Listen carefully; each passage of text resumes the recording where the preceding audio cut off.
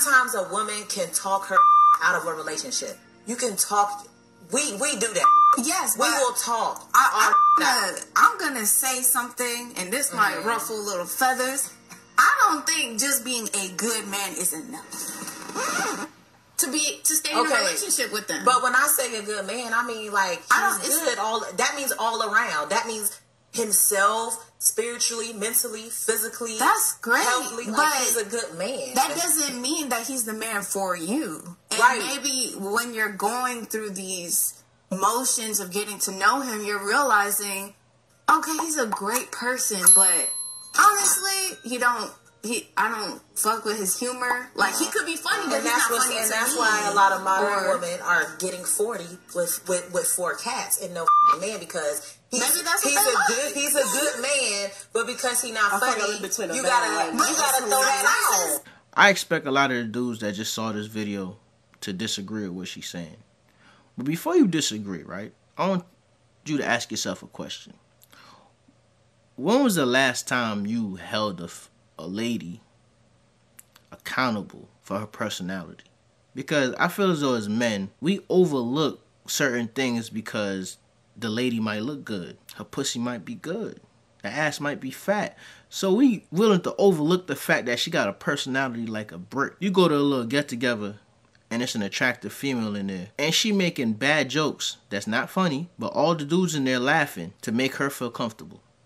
When is the last time you tried to not make a motherfucker feel comfortable? As men, we overlook a lot of things, and then when we see videos like this where women are just saying like, hey, you know, he's a great guy, but like he just not the guy for me. It can be the same for you, my brother. She can be a great girl, but not the girl for you. When you out here dating and shit, bro, it's a job interview, bro. Ask the right questions. Pay attention. Because this is supposed to be a lifelong commitment, and why would you settle, King? I want to say is don't look at this video and get upset and feel as though like, oh, nut, this is why we can't trust these 3 or 4s. Don't look at it like that. Look at it like, you know what? She's saying that she don't want to settle because this person didn't complete all her boxes. And my brother, that means that you as a man shouldn't settle neither. That's how I take that. The way I get mad at her, think about it, bro. It's a lot of dudes out here who lame as hell. They got money. They can take care of a female, but they lame. Before you get mad at her and what she's saying, think about the lamest nigga you know that got money, that could take care of a female, that could pay all the bills and do all that. You wouldn't hang out with him because he's a lame. Y'all don't connect. Me and you can't have the same type of conversations. There's a lot of dudes out here like that. And that's what she talking about. She not talking about you. She talking about that lame-ass nigga that you know he's lame, but he getting money. What's your biggest secret? I slept with my teacher. Honey, no! What's your deepest secret? Back in 9th grade, I went to the computer lab and I changed everybody's grades during a fire drill. No way! Yo, what's your deepest secret? I kissed my best friend's dad. Bro, no! What's your biggest secret? Yo, first off, if I had my eyes closed, that last guy, he sound like a female, bro. I would have thought that was a girl. But damn, you slept with you kissed your best friend's dad. First shorty slept with her teacher.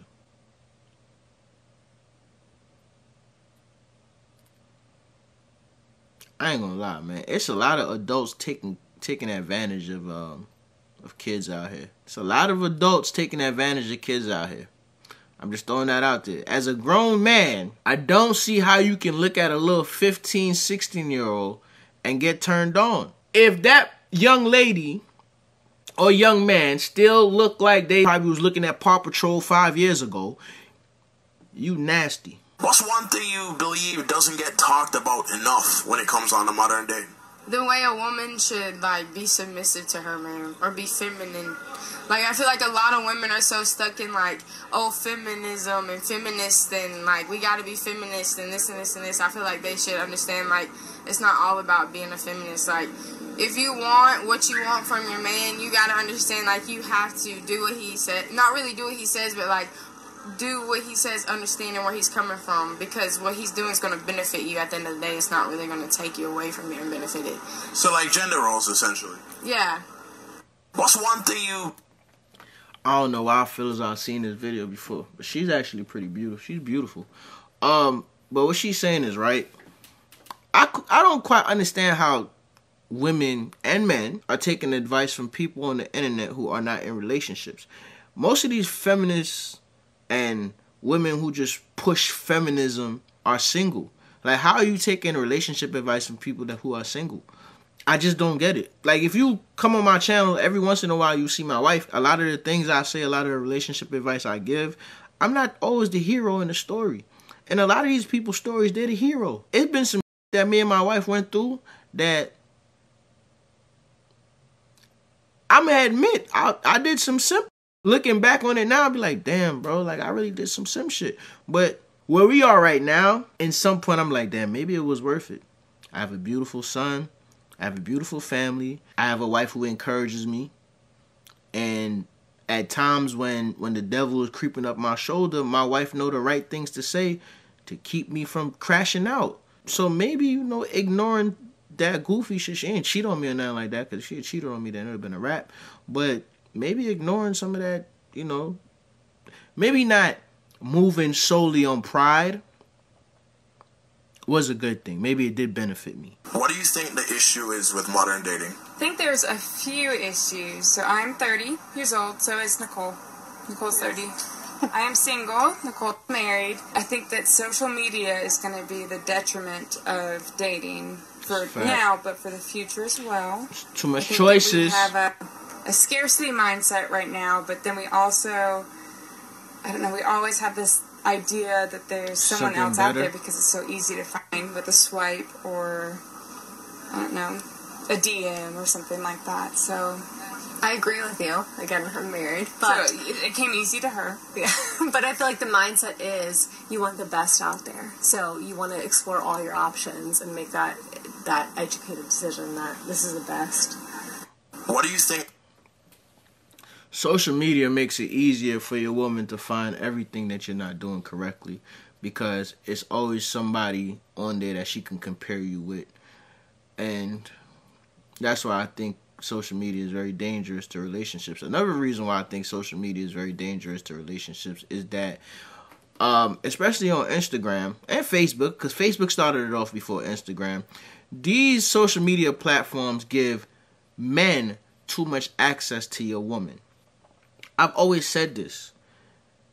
Social media give men too much access to your woman. You know what I mean? Your girl she might not even be posting it for that type of attention. She might post a picture of y'all on a date and a dude might just seen some skin. He might just see some cleavage. She might not even been trying to show cleavage. He might have just seen something. Oh, the dress hugging her ass kind of right. Ooh. Yeah, she got a man, but let me go ahead and holler. And now, he and your girl DMs. Social media gives you too much access to other people's lives also. And your girl might follow her favorite movie star or her favorite real estate entrepreneur. And this nigga done invested in all this real estate, and he has all this money, and he's taking his wife out here, and he's taking his wife out there, and he's doing this, and he's doing that. And your wife is looking at this. She might be following him, or she might be following his wife, right? Your wife might be following a particular female. Let's bring it back. Your wife might be following a particular female, right? A particular influencer, and the reason why she's able to do whatever she's doing is because her husband is some type of business mogul. He might be a real estate investor or something like that, and now he has access to all this money, which grants his wife all this freedom that she can do whatever the hell she want to do. Or your girl is sitting back and looking at all this and saying, well, why the hell I can't do that? I want to do this. I want to just get up in the morning and say, oh, I want to go to Dubai. Oh, I want all this freedom. I want to do this. I want access to this. And she's like, well, why does she have access to this? Oh, her husband. Her husband does this, and her husband does that, and her husband does this. And now she looking at you. My man can't do none of this for me. My man can't provide none of this for me.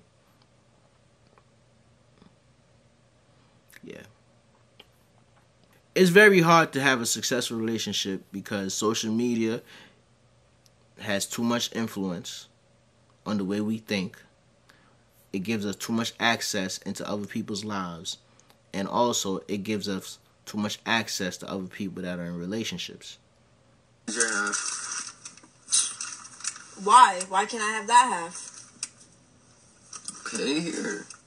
But why did you want to give me that to begin with? It's the same thing. It's the same thing. It's literally the same sandwich cut in half. But why didn't you want to give me that one first? I don't care which one you want. Here, you want this one? Take it. No, I want that one now. Blaze! Which one you want now? It's the same fucking sandwich. Never mind, I don't want anything. Hey, this sums up being in a relationship. This sums it up. Now, this is petty, but this sums up being in a relationship. You come up with a solution, and then your wife will try to find a problem in the solution. Damn. I gotta send her this video. I gotta send her this video, dog.